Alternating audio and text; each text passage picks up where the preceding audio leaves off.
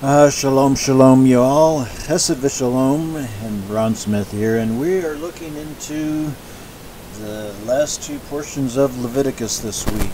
Yes, I'm recording this on the 17th day of May 2017, and we are about to look at the last portion of Leviticus for the next 2 days. I decided to go ahead and split it up into two sessions. And this portion is called Behukotai.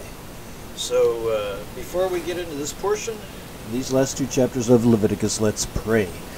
Avinu Shabashamayim, our Heavenly Father, we are so grateful for this time to be with you again. We thank you so much for the relevance of your eternal word. And we thank you so much for the men and women who have sacrificed so much, including their lives, to bring this word to us in various translations. And even though we love the translations, we love your original text all the more. And we don't want to discredit either one. So today, we ask as usual that your Holy Spirit, your Spirit who authored the book, would sink it into our hearts and into our lives, into our minds, that we may be transformed and that we may follow your will, to know your will and thus follow it. Thank you, Father, for all that you give, all that you provide, even today. And thank you for your guidance. B'Shem Yeshua, in Jesus' name. Amen. Well, my friends, we come to Leviticus chapter 26, verse 3. And before this week is over with, we will conclude what we call Leviticus, in Hebrew called YHVH. I'm going to go ahead and let's introduce this. It's called Behukotai. Behukotai means by my laws. It's one of three divisions of Torah. Torah is made up of the Edut, the witness, really the Edut, be better said as the mitzvot. We usually categorize them in another way, but basically the mitzvot, the mishpatim, and the hukim or the hukot, that can go either feminine or masculine, but I've said many times the mitzvot, the commands that is, are the only things commanded. Now the laws are commanded, but they're established as laws. The statutes, the mishpatim, the court cases, are set before us. They're not commanded. And what is it about a law that makes it commanded but then again not? Well, the word hok comes from a word that means it's something that is a long custom. In fact, custom is a synonym of the word law, as well as statute or decree. All of these are synonyms. So a custom stands for a long time, and just because it becomes tradition is another nice little synonym, then that tradition becomes law. And that's with a lot of the hukim of the Torah. Some of them actually predate the establishment of the nation of Israel. And many of them actually, however, flow directly from the Lord. And there are things that are old traditions that go back to Genesis that the Lord does not choose to make part of his nation. So he is the final authority on what is a law. Thought I'd take a moment there.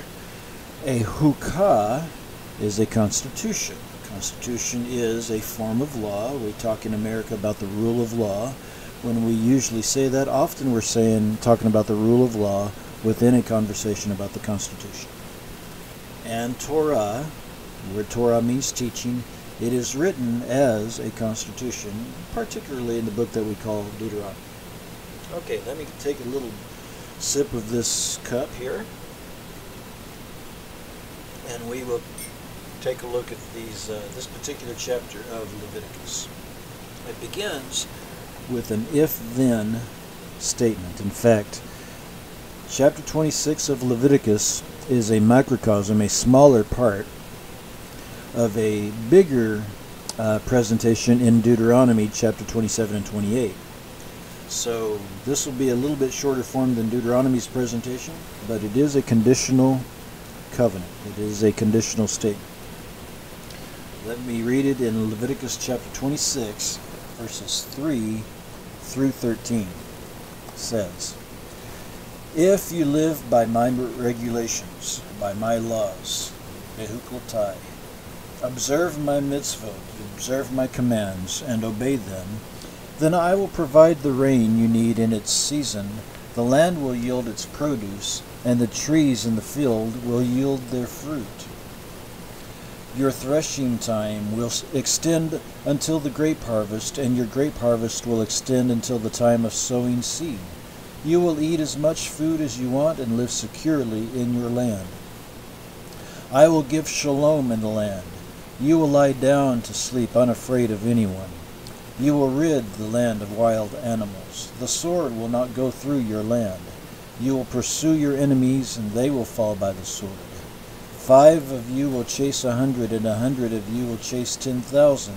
Your enemies will fall before your sword. I will turn toward you, make you productive, increase your numbers, and uphold my covenant with you.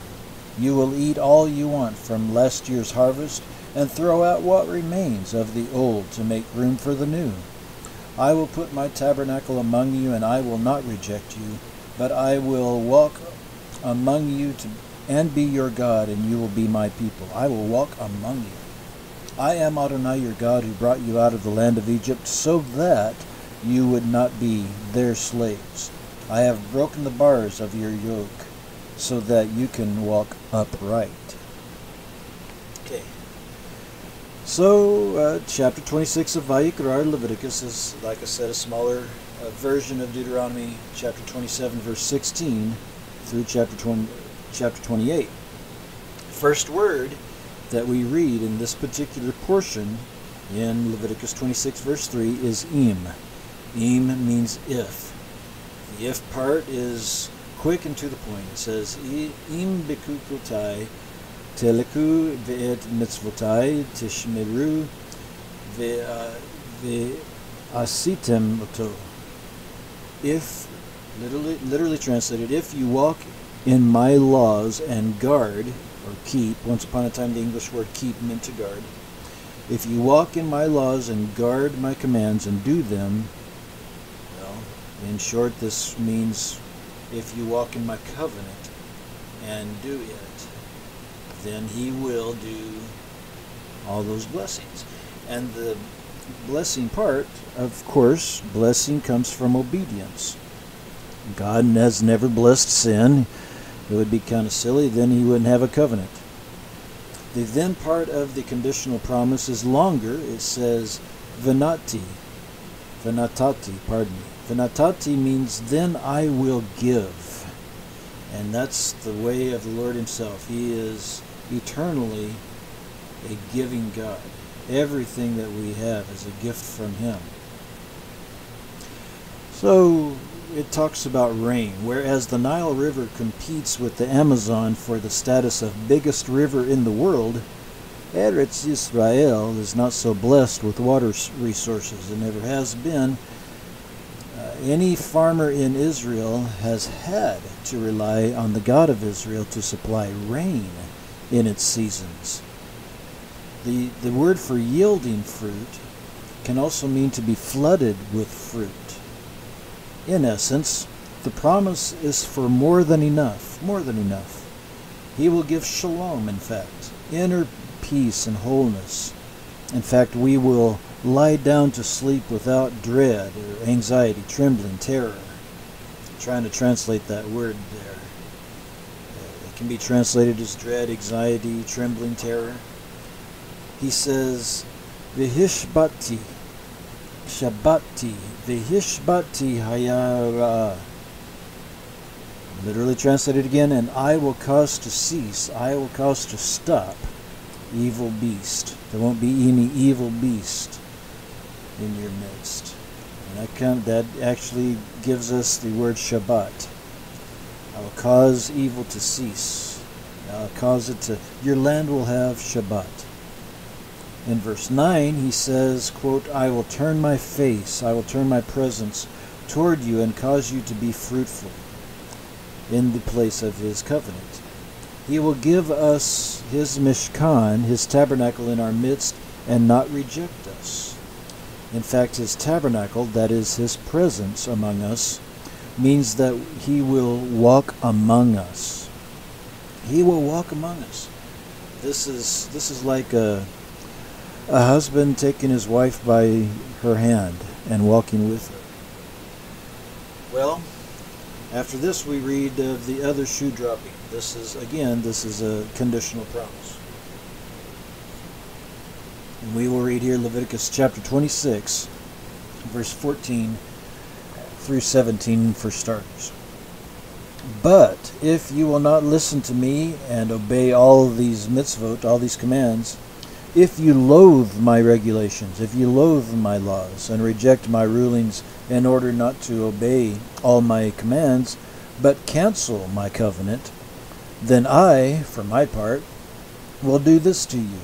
I will bring terror upon you, wasting disease and chronic fever to dim your sight and sap your strength. You will sow your seed for nothing because your enemies will eat the crops. I will set my face against you. Your enemies will defeat you. Those who hate you will hound you, and you will flee when no one is pursuing you. Okay. The flip side of this coin is also a conditional promise. If we prefer to loathe his covenant as opposed to walking in it or walking in him, that is, if we hit the delete button of his covenant, that which we have done for the last 1600 years, if we hit the delete button to his covenant, then he will turn his face away from us. Everything of pleasant promise becomes promises of rejection, right down to the sword pursuing us. And that's also in verse 25. So let's read further, Leviticus 26, 18 through 20. It doth say, if I turn the page, if these things don't make you listen to me, then I will discipline you 7 times over for your sins. I will break the pride you have in your own power. I will make your sky like iron, your soil like bronze. You will spend your strength in vain, because the land will not produce its fruit, or the trees in the field their fruit. So, and again, when in communion with the Lord, when we are in communion with Adonai, he promises that 100 will chase 10. That is, 100 will chase 10 times that amount of people. If we loathe that communion, he will discipline us 7 times over. It's kind of interesting to me that the Bible promises in blessing that we will be able to conquer 10 times the amount, 10 times that which is against us. But when we are out of communion with him, then he will discipline us 7 times over. In other words, his discipline is not nearly as harsh as the amount of his blessing toward us. He blesses us until we cannot hold any more blessing and we're running over with it. He disciplines us to meet exactly where we are. 7 times over is abundantly. The fullness. 7 is the Hebrew word for fullness. And so he will meet us fully right where we are in terms of his rejection of our lifestyle, or that is his punishment, his spanking, if you will. America has lots of natural resources. I was talking a little bit ago about the Nile River in competition with the Amazon River for the biggest rivers in the world. And Israel doesn't have, well, just a little Jordan River and some tributaries. America has lots of natural resources, tons of natural resources. But the Lord is quite able to even break our pride here as well. Consider, for instance, the last 8 years or so. Leviticus chapter 26, verses 21 through 26. It doth say, Yes, if you go against me and don't listen to me, I will increase your calamities sevenfold according to your sins. I will send wild animals among you. They will rob you of your children, destroy your livestock, and reduce your numbers until your roads are deserted. If in spite of all this you refuse my correction and still go against me, then I too will go against you. And yes, I will strike you 7 times over for your sins. I will bring a sword against you, which will execute the vengeance of my covenant. You will be huddled inside your cities. I will send sickness among you, and you will be handed over to the power of the enemy. I will cut off your supply of bread, so that 10 women will bake your bread in one oven and dole out your bread by weight, and you will eat but not be satisfied. Okay, so again, all this does is go down a slippery slope. The Lord uses the measure of 7-fold, and this is, quote, according to our sins. That is, again, our sins have specific wages peculiar to each one each time. Each one and each time. Sickness and scarcity is here described. And then it goes on further down the slippery slope. Leviticus 26, verses 27 through 38 says, and if, for all of this, you still will not listen to me, but go against me, then I will go against you furiously, and I will also chastise you yet 7 times more for your sins. You will eat the flesh of your own sons. You will eat the flesh of your own daughters. I will destroy your high places, cut down your pillars for sun worship, and throw your carcasses on the carcasses of your idols. I will detest you. I will lay waste to your cities and make your sanctuaries desolate, so as not to smell your fragrant aromas. I will desolate the land, so that your enemies living in it will be astounded by it. I will disperse among the nations, and I will draw out the sword in pursuit after you. Your land will be a desolation, and your cities a wasteland. Then at last the land will be paid its Shabbats. As long as it lies desolate, and you are in the hands of your enemies, the land will rest and be repaid its Shabbats. Yes, as long as it lies desolate, it will have rest. The rest it did not have during your Shabbats when you lived there. As for those of you who are left, I will fill their hearts with anxiety in the lands of their enemies. The sound of a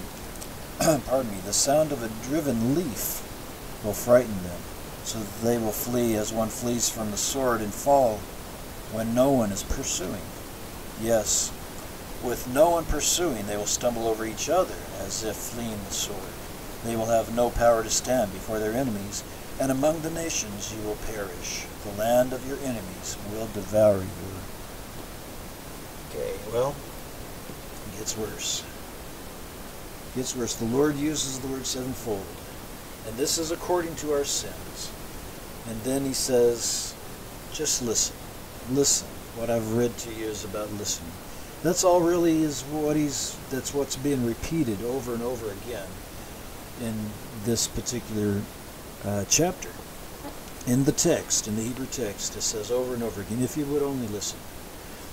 If after all of the above happens over time, with us still being obstinate, he will turn on his fury button. This particular section that I just read describes the miry clay that we have fallen headlong into over the last several centuries. Because we killed our children in high places and standing stones for sun worship, he brought siege works against cities that caused such hunger, as we have been thrown into the savage nations. The word nations there, goyim, means Gentiles, the heathen, the nations. Those are the 3 ways it's translated in every single Bible. As we have been thrown into the savage goyim, the sword has been released against us, just because we're us. As long as we have been gone, the land has had a chance at Shabbat.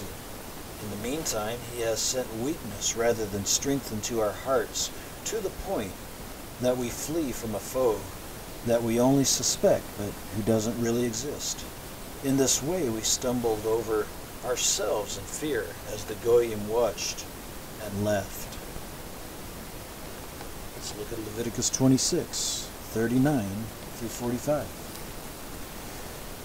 And this will take us nearly to the end of the chapter. Those of you who remain will pine away in the lands of your enemies, from guilt over your misdeeds and those of your ancestors. Then they will confess their misdeeds and those of their ancestors which they committed against me in their rebellion. They will admit that they were against me. At that time I will be going against them, bringing them into the lands of their enemies. But if their uncircumcised hearts will grow humble, if they are paid the punishment for their misdeeds, then I will remember my covenant with Yaakov, also my covenant with Yitzhak, and my covenant with Avraham, and I will remember the land.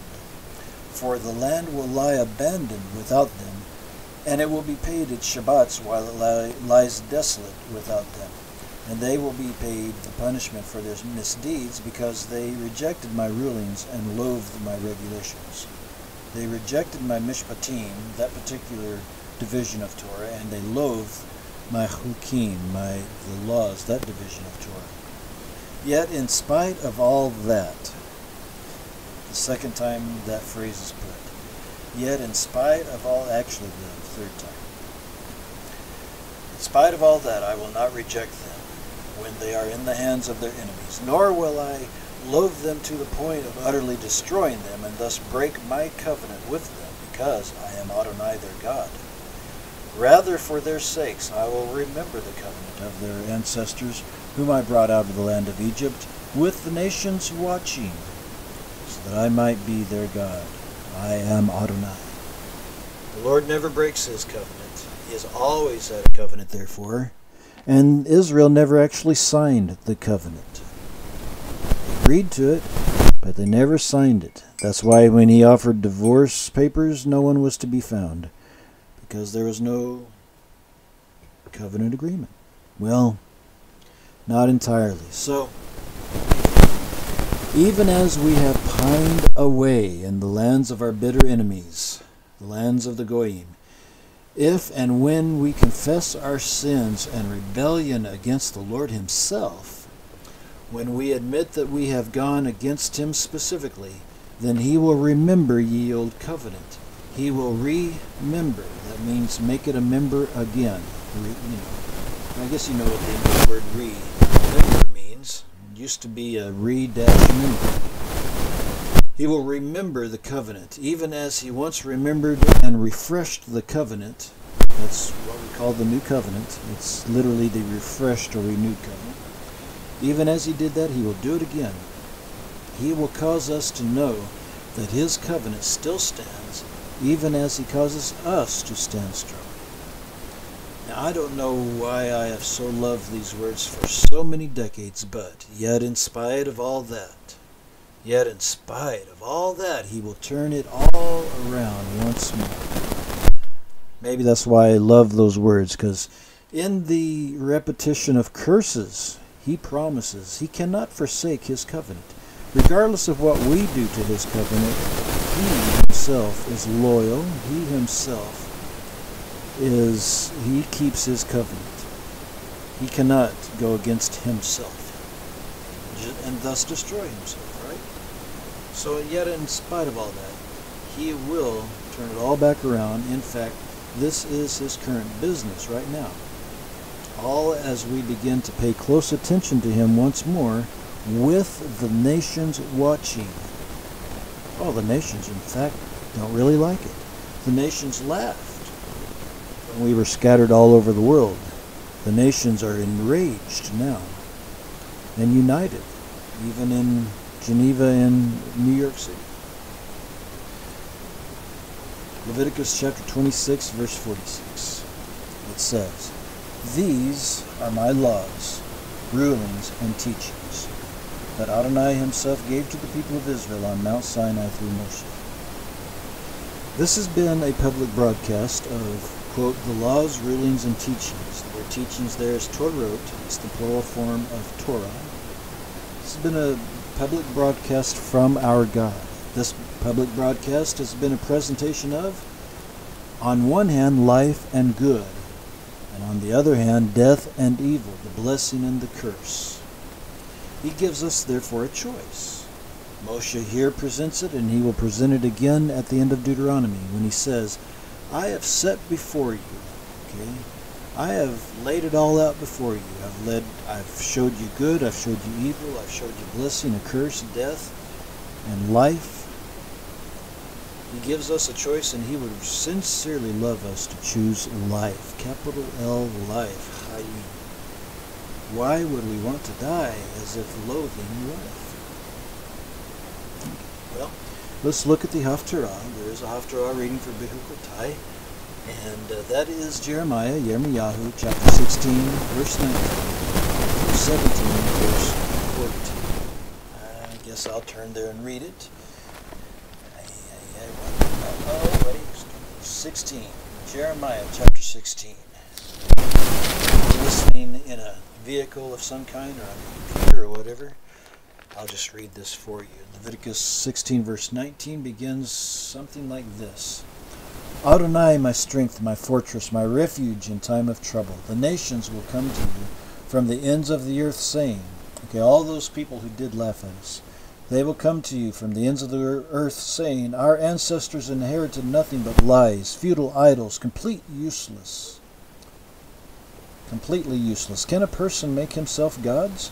In fact, they aren't gods at all. Therefore I will make them know, once and for all I will make them know my power and my might. Then they will know that my name is Yod-Heh-Vav-Heh, that my name is Adonai. Yehuda's sin is written with an iron pen. And the nations don't have to sin written with an iron pen. The nations are finally recognizing that, goodness, we've been, chasing the wind and uselessness for so long. But Judah's sins are written with an iron pen, with a diamond point. It is engraved on the tablet of their hearts and on the horns of their altars. As they remember their children, so they remember their altars and their sacred poles by green trees. My mountain in the field, your wealth, and all your treasures will be plundered. Because of the sin of your high places throughout your territory, you will relinquish your hold on your heritage which I gave you. I will make you serve your enemies in a land you do not know. For you have kindled my fiery anger, and it will burn forever. Here's what Adonai says. A curse on the person who trusts in humans, who relies on merely human strength, whose heart turns away from Adonai. He will be like a tamarisk in the Arava. When relief comes, it is unaffected, for it lives in the sun-baked desert, in salty, uninhabited land. Blessed is the man who trusts in Adonai. Adonai will be his security. He will be like a tree planted near water. It spreads out its roots by the river. It does not notice when heat comes, and its foliage is luxuriant. It is not anxious in the year of drought, but keeps on yielding fruit. The heart is more deceitful than anything else, and morally sick. Who can fathom it? I, Adonai, search the heart. I test inner motivations in order to give to anyone with what his actions and conduct deserve. And by the way, that lines up perfectly with Hebrews chapter 4, beginning at about verse 12 or so. Just on top of my head. The partridge hatches eggs that do not lay. Like this are those who get rich unjustly. In the prime of their life, their wealth will desert them. In the end, they will prove to be fools. The throne of glory exalted from the beginning, our holy sanctuary, hope of Israel, Adonai. All who abandon you will be ashamed. Those who leave you will be inscribed in the dust, because they have abandoned Adonai, the source of living water. Heal me, Adonai, and I will be healed. Save me, and I will be saved, for you, you are my enemies. You know, there was a man, and a good Jewish man, who stooped down in the dust one time and wrote a bunch of names. Let me read it again. All who abandon you will be ashamed. Those who leave you will be inscribed in the dust, because they abandoned Adonai, the source of living water. Chapter 7. I'm thinking currently of chapter 8 of John. What happened in chapter 7 there at the last of it? He offered living water. Okay, let's talk a little bit about this particular Haftarah reading. I want to ask a question. Is there a healthy tension between legalism and anarchy? Hebrew, modern or otherwise, has never had a word for legalism or legalistic. This is likely because such a word is rather subjective, depending on a number of things, including place and era. With Orthodox or Rabbinic Judaism, the most stringent and staunch groups are called the Haredim. The verb harad means to tremble, or even to be anxious. I read it to you with the blessings and curses there. The blessing being that you would not tremble, you would lie down and rest, you would not be in anxiety and so forth. The curses is that you would tremble, you would be in anxiety and so forth. That gives us the word for the most stringent group within Orthodox Judaism called the Haredim. These came into play in a period known as the Haskalah, the Jewish Enlightenment. Now, Sakal does not mean enlightenment, but that would be perhaps another study, a word study in fact. But nonetheless, the Jewish Enlightenment period was the mid-1700s to about 1891. The Haredim were against modernizing and keeping traditions that are far less biblical. Such traditions are simply of the time period, and these are actually rather similar to the oh goodness, I can't think of the group in America, but anyway, it's on the tip of my brain. But anyway, these particular traditions that they were against coming into a modernizing era were stuff like the rekel, or the full-length suit jacket. For instance, a stremel. Pronounce it correctly, this is Yiddish. The tremel, or the fur hat. And, or on Shabbat, the mekhishe, or silk kaftan. I speak here really only of dress codes, but the stringency is seen as these are thought to be as important as anything biblical. The Bible never mentions that. Within the Haredim, there are many subgroups. This brings me to the question posed. In this portion, we have seen the word makari from harad, as in you will lie down to sleep without dread, anxiety, trembling, terror. In this context, trembling is bad. In Yeshayahu, or Isaiah 66, verse 2 and verse 5, trembling at God's word is most certainly good. The same word, harad. In fact, it is Isaiah 66 that the Haredim take their biblical cue, so as words go and in context. But the context does matter. Our Haftarah speaks of trusting the Lord, trusting Adonai, Jeremiah 16, 19 through 21, and chapter 17, 5 through 8, and 12 through 14. In all those particular texts, basically the whole of the Haftarah.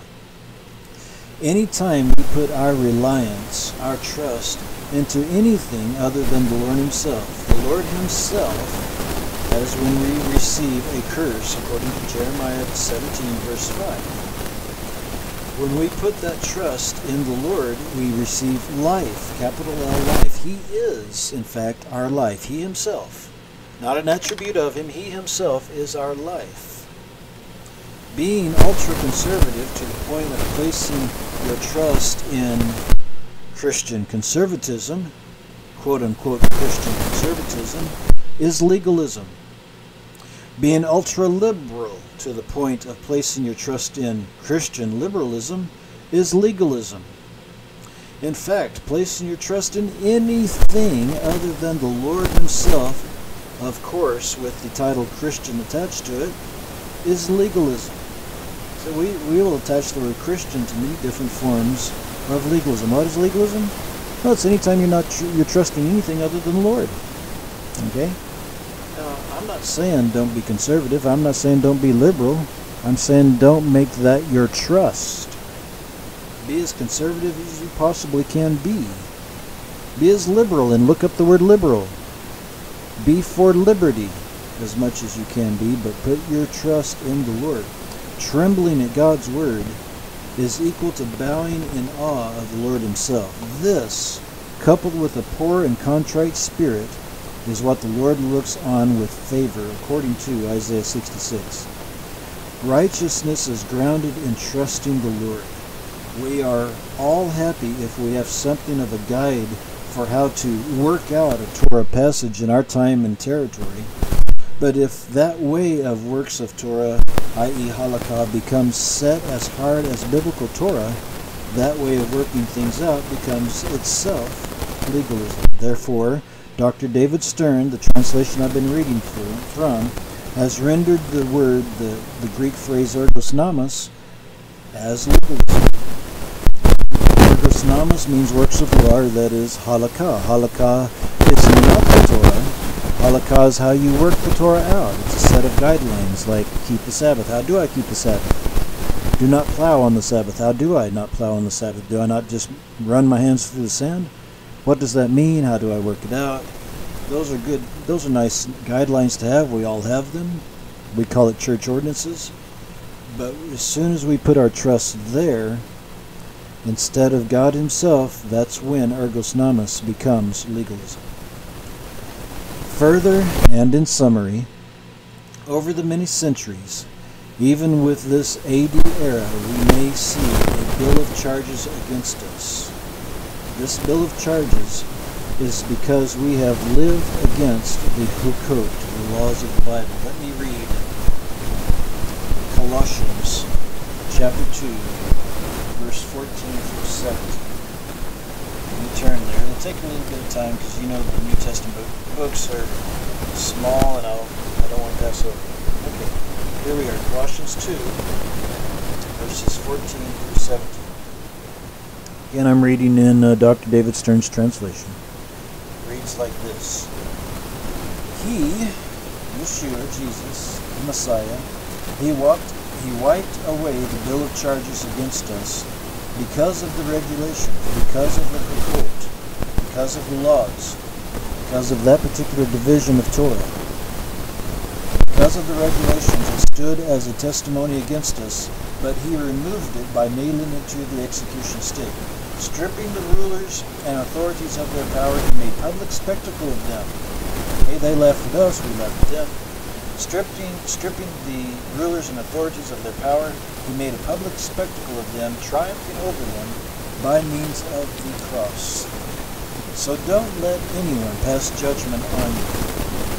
Okay, Christians, don't let anyone pass judgment on you in connection with eating and drinking. It's called kashrut. Or in regard to a Jewish festival. That's called the actual God's festivals in Leviticus 23. Or Rosh Chodesh, that's the new moon. Or Shabbat, the weekly Shabbat. These are shadows of things that are coming, but the body is of the Messiah. The body of those things is of the Messiah. The Messiah is the one who invented those things. Okay? If you believe that the Messiah, if you believe that the Christ, when He says 9 times that He is the I Am, then that means you're going to believe that the Torah came by Him. It is His Torah. So, I read that to you. Let's talk about it. Because of the hukot, because of that division of the Torah, not all of Torah, but because of the laws most commonly carry a death sentence. They carry charges that if we don't do them, the Lord will be against us. Because of that, the regulations, the laws, the bill of that stood as a testimony against us. But Yeshua, Jesus the Messiah, removed it by nailing it to the execution stake, to the cross. Stripping the rulers and authorities of their power, he made a public spectacle of them, triumphing over them by means of the stake. So, don't let anyone pass judgment on you in connection with eating or drinking. Okay? Don't let it happen. The context of this is not about the Torah. It's not against the Torah. It's actually saying, don't let anyone pass judgment on you for keeping the Torah. If you read the Greek words in that passage, and please read the Greek words, not the translation. You know the Lord doesn't want us to trust translate. Don't trust any man. Don't trust whatever current president's in power in America. Don't trust him. Okay? Don't put your trust in the Lord himself alone. Alright? And that also means don't trust your translator. The translator doesn't want you to trust him. The old maxim of translators is the translator is a traitor. Quote unquote, the translator is a traitor. So, don't let anyone pass judgment on you, Christians, in connection with kashrut, or eating and drinking, or in regard to a festival, or Rosh Chodesh, or Shabbat. These are shadows of things to come, that are coming, but the body of these things is of the Messiah. They're from the Messiah. We are in a shadow land ourselves. And that's not a bad thing. We are the shadow in a shadow land as his light shines on us. Shadow is created by light. If there was no light, there could be no shadow. It's not impossible for a shadow to exist without light. He shines, and when his light hits us, it creates a shadow. When his light hits the festivals, it creates a shadow. And a shadow can be a good thing. Transform your mind. Be transformed by the renewing of your mind. We trust in him, and let that light so shine. For the light are good works of the Torah, according to Proverbs 6:23 and Matthew 5:16. We can do this. We can actually live by the book that we carry around called the Bible, by the whole thing. We say we believe it cover to cover. We can actually live by what we say we believe without being legalistic. It can be done, even in our day. Notice how legalistic we are. In our day. Not our day. It's God's day. Trust in him. Okay? Well, my friends, I thought I'd make a quick presentation, a little bit quicker than I've been, on Leviticus chapter 26. Tomorrow we'll look at the last chapter of Leviticus, and I'd like to try to sum up the book a little bit too. It's a good book, so misunderstood because, well, so not read. Shalom, y'all.